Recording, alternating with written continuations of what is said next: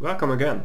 In this video I will continue what I have started in the previous lecture, which is basically I will show you how to calculate the lattice parameter from molar mass, density and crystal structure. And in the previous example I have showed you a face-centered cubic structure and the calculation applied for the FCC structure. But in this video I will go through a body-centered cubic structure.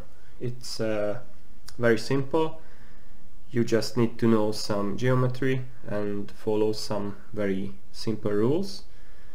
So I will show you how you can get the lattice parameter and the atomic radius or covalent radius from the three details we need, and I will calculate an example for you as well, just to show how precisely we can calculate all the things. So yeah, let's start with BCC. So this is body-centered cubic. So this is a cubic structure, so of course we are going to draw a cube because we would like to see how the atoms are arranged inside the cell, right? So we have our body, and then okay, let's make it 3D. So we have our imaginary cell. We have one atom in the middle of the cube, and then we have atoms placed at each corner. So we have an atom here, back there, here, here. So we can immediately calculate the number of atoms just to make it more simple. So we have atoms on the corners. We have 8 corners, right? And each atom is the same as for the FCC structure, so 1/8 contribution from each atom at each corner, and then this will make it 1. And then we have the body, and we have one full atom in the middle, so that will make it into 1. So in total we have 2 atoms in this cell. And just to make it clear, in reality, or if you want to have a precise illustration of the cell, these balls are equally their size is equal and they touch each other, so they are not like in this drawing, and I will make it clear later why it is important that we should know that they touch each other. So based on the previous lecture we calculated the Wigner-Seitz radius, right? And that was W, and here we use our mass, which is the molar mass, and then we will use the density, which is also like it can be obtained from the periodic table of elements, and the Avogadro number. And if you don't remember, this should be 6, 10 to the 23rd.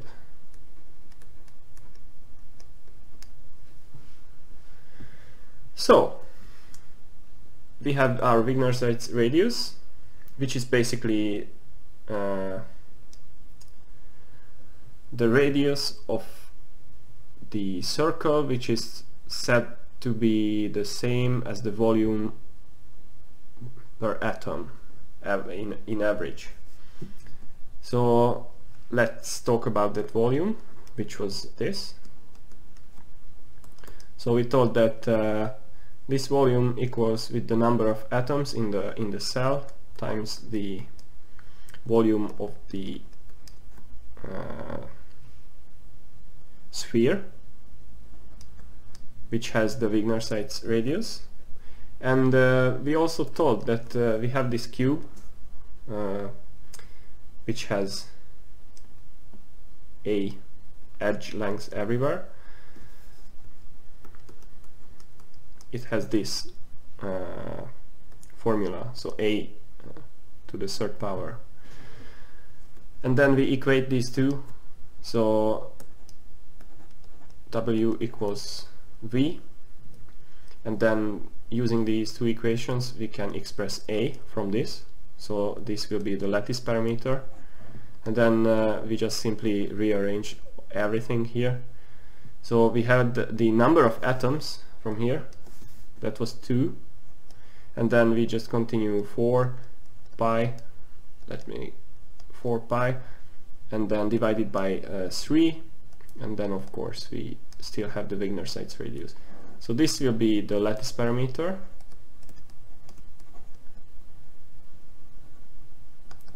and then now we have the lattice parameter. We will need to do some geometry, but it will be very simple, but I will show you why it is very important. So what we need to know, that we have to draw a triangle first, one here. So this goes to the across the base, and then this is just one of the edge, and then this is the body diagonal here, so it goes to this corner, and let's call this as X, and then this will be Y, but at the same time this is also A, right, because it's the edge, and then just to continue the series this will be Z. So we would like to know what's the length of the X first of all. So let me express X. It's basically, you can see the other triangle here, right? So you can say that A squared, so this and then this, plus A squared equals to X squared. So then basically we can say that X equals square root of 2 times A. So now, since X is known, we can go and calculate the body diagonal. This will be important for the atomic radius. So we can write down the following equation again. So X squared plus Y squared equals Z squared. But then we agreed that this will be A, so X squared plus A squared equals Z squared, and then just from this above we can substitute X with A, so we can say that square root of 2 times A squared plus A squared equals Z squared. And we did this transformation or substitution because now we have everything expressed in terms of the lattice parameter, and then we just solve this very simple equation, and at the end we have the following: square root of 3 times A. So we have the body diagonal as well. So why was this important? So let me draw this. I hope I can draw it nicely. So we have the triangle which goes across the body, and then we have one circle or one sphere here, and then we have another circle here. They should be equal. Sorry, I cannot really draw, and this should be 1. So this circle is this one, this circle is the body, or sphere is the atom in the body, and then the third one is just at this corner. So you can see that if you go across the Z, the body diagonal, you have an atomic radius here, you have a diameter which is 2 times r, and then you have a radius again. So you can write down that Z equals 4r, right? 1 and 3 and 4. And you know already from here that Z equals square root of 3 times a. So you can write this square root of 3 times a equals 4r, and you just rearrange it for r. So square root of 3 divided by 4 times a. So you have the atomic radius or covalent radius. Atomic radius. And this was the body diagonal.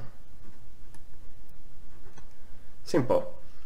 So let me make a separated area here. Let's calculate something for the most popular body-centered cubic element, which is the iron, of course. So the iron has the following molar mass: 55.845 gram per mole, and then the molar density, or the density, is the following. So we have basically everything what we need. So first, Wigner-Seitz radius. I will not write down everything, so we just substitute m, rho and n to the formula, and we get the following: 141.1 picometers. And then from this we can calculate the lattice parameter, and then again we just follow this equation. Let me put it in a frame. So this will be 286.57 picometer, and then we just follow this equation for the atomic radius. So r equals 124.09 picometers. So we have the atomic radius, we have the lattice parameter, Wigner-Seitz radius, and I checked the literature. I just googled it. This is correct, this is correct, and of course this is also correct. So it was not so difficult. We can solve it for body-centered cubic as well. So I hope this video was helpful for you, and I hope I did not make any mistake. If I made any mistakes, just let me know, and I will try to solve it. So see you in the next video.